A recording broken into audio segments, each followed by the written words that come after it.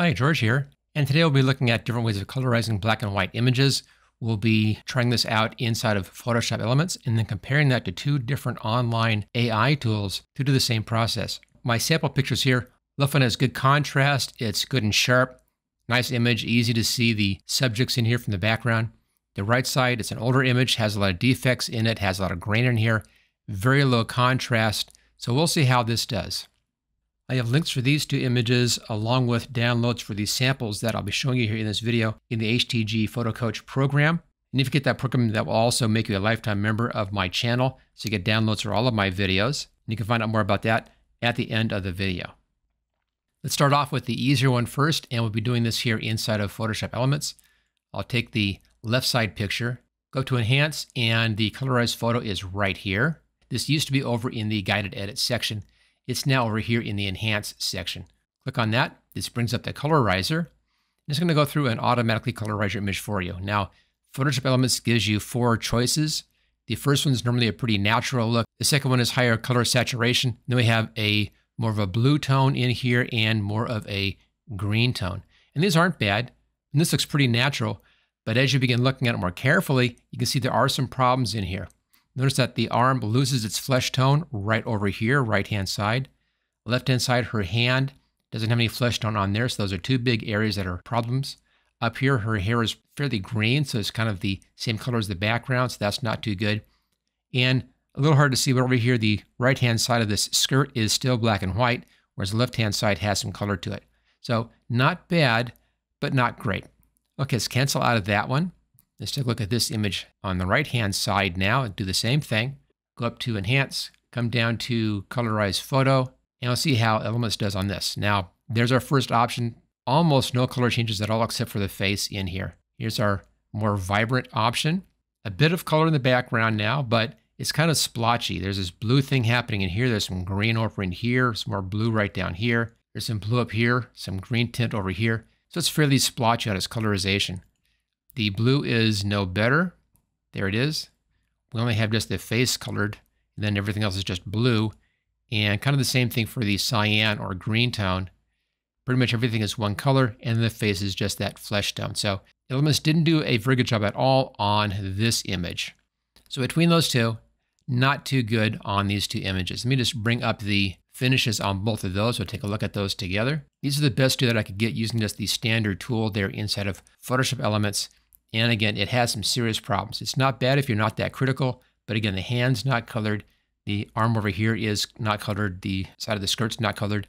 And this is just kind of blotchy colors. Okay, let's now see what we can do using AI. We have two sites to look at, and I've tested a lot of AI colorized sites, and these are the two that gave me the best results overall. So let's look at the first one, Image to Go. Let's bring that up right now. And it's right here. Now, both of these sites have a cost to them. You can get a sample for free. It's a lower resolution sample. Image to Go gives you a few free credits to try out at the beginning, but the price is not that bad, actually. Let's go over here to price. If you're doing this a lot, you can get 60 credits here for $6.50. The colorization is 1 credit, so you can do a lot of images here for just $6.50 a month. Let's now see how that works. Over here where it says All Tools, and we'll come down to Colorize Image. Let's bring this up. Simply choose a file, and we'll start off with the easier of the two. It's our black and white right here. It's going to upload the image. There it is, and the cost for this is 1 credit, as you can see right there. I have a balance of 8 left after doing that. Click on Start, and we'll see how well this does. So I'll just pause the video at this point, and I'll pick it up as soon as it has finished its processing, which should only be about a minute. And there it is. That's not too bad. Click on Preview, and see what we got. That's actually a pretty good image in here. We still have some problems. Notice that the very tips of the fingers over here are still not colorized, so that's not perfect yet, but it's a lot better than we had over there in Elements.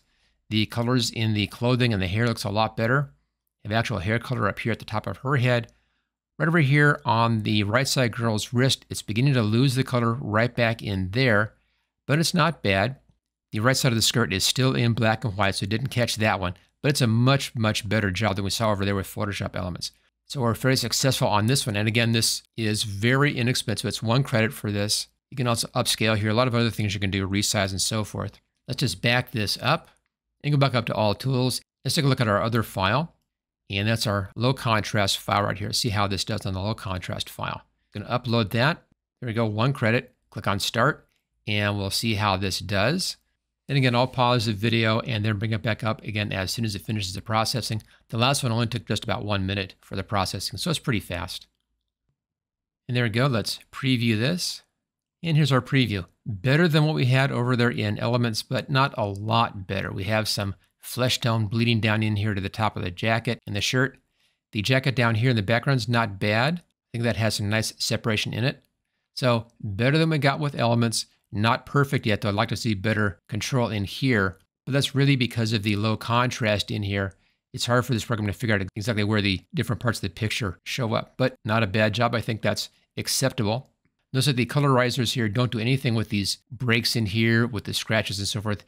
That would take additional work with different techniques to clean this picture up. Okay, so let's look then at Image to Go, which I think is a very good program, much better than we're seeing over there in Elements. Let's now take a look at my favorite program for colorizing images, and that's over here, called Colorize with a K, and this one does some phenomenal work. The pricing on this one up here is, again, not bad. You can get 3 samples per hour. They're low resolution, about a 3x4 size picture at 72 pixels per inch, about that size. But it lets you see how well it does the job. Right-hand side over here, credits are not that bad. 10 credits for $9, so 90 cents each picture. 50 credits, 66 for each picture. So it's a very reasonable price if you do this a lot. If you only do just a few, it's still not a bad price. Okay, let's go back here to Colorize. Click on Upload an Image. And we'll start off with our low contrast image first. Open this one up. And we'll see if this does a better job for us. And much better. Notice we have a separate color for the shirt and the jacket. The jacket has its own color in here. It's separate. It's different from the color of the face. We also got a different colorization up here, which is interesting, and different colorizations down there. So it's given us multiple colors in here on the background, which is much more realistic. Now, lines in here, because this is a free preview, you wouldn't have that kind of a fence thing happening on a finished image. Let's try our other option. Let's go back here to Colorize, Upload Image, and we'll try the higher contrast photograph right here. See how well it does on this one. This should be better. I like this little countdown in here, the percentage countdown. And there we go. Again, we have these lines to just ignore. But let's check out our problem areas. Okay, her hand, left-hand side, that looks perfect. No problems in there at all. The hair is good up in here. Right-hand side, her flesh tone goes clear up to the top of that branch. So it kept that okay.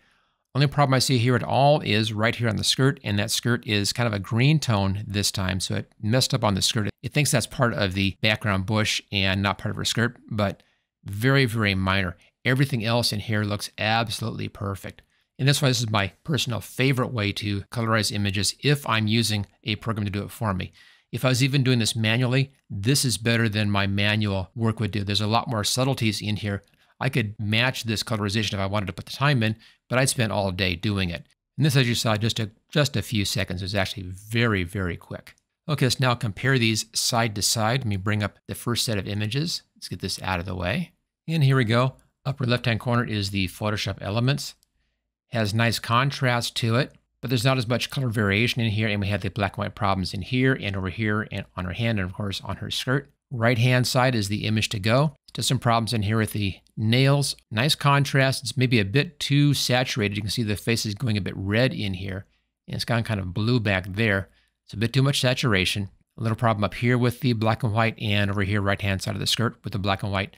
The bottom is the Colorize.cc option down there, as you can see on their logo. This hand is perfect. That hand is good. The skirt over here, this is another pass I did on that. The skirt this time is just fine. It could use a bit more color contrast, so that's easy enough to do. Just go in there, open this up in Photoshop Elements, add a little bit more saturation to it, do a few tweaks like that, and I think this gives you your best final results. They all look good, but the Colorize, I think, is the best out of these options. Let's now take a look at the other image. And once again, left-hand side is the Photoshop Elements, and it did a fair job on colorizing the face, and everything else just kind of blotchy colors in here. Right-hand side is the Image to Go. Has a nice, pleasant look to it. In the center image is the Colorize.cc, and once again, I think it's a much better job than the other two. And one thing about all of these tools is that you get a little different result each time you try it. So if you're not happy with the result, just do it again, and it may adjust that to be just a little bit better. Also, with the Colorize.cc, you can go in. They have a Colorize tool where you can mark some areas to be certain colors, and it will then regenerate with that additional hints in there, which sometimes will make for a better image. There is a way to repaint the image inside of Photoshop Elements in that Colorize tool, but I've never had good success with that one, so I just ignored that part of that particular tool. If you want to take a look at all of these sample pictures and download the original black and whites for testing, I have that inside my HTG Photo Coach program. And if you get that program, you're also a lifetime member for the channel, where you can get these materials, downloads, and so forth, step-by-step instructions for all the videos I'm doing here for Photoshop Elements. If you enjoyed this video, make sure you hit that like button, and don't forget to subscribe if you haven't already done so. Hit that bell icon for notifications so you don't miss any videos in the future, and I'll see you next time.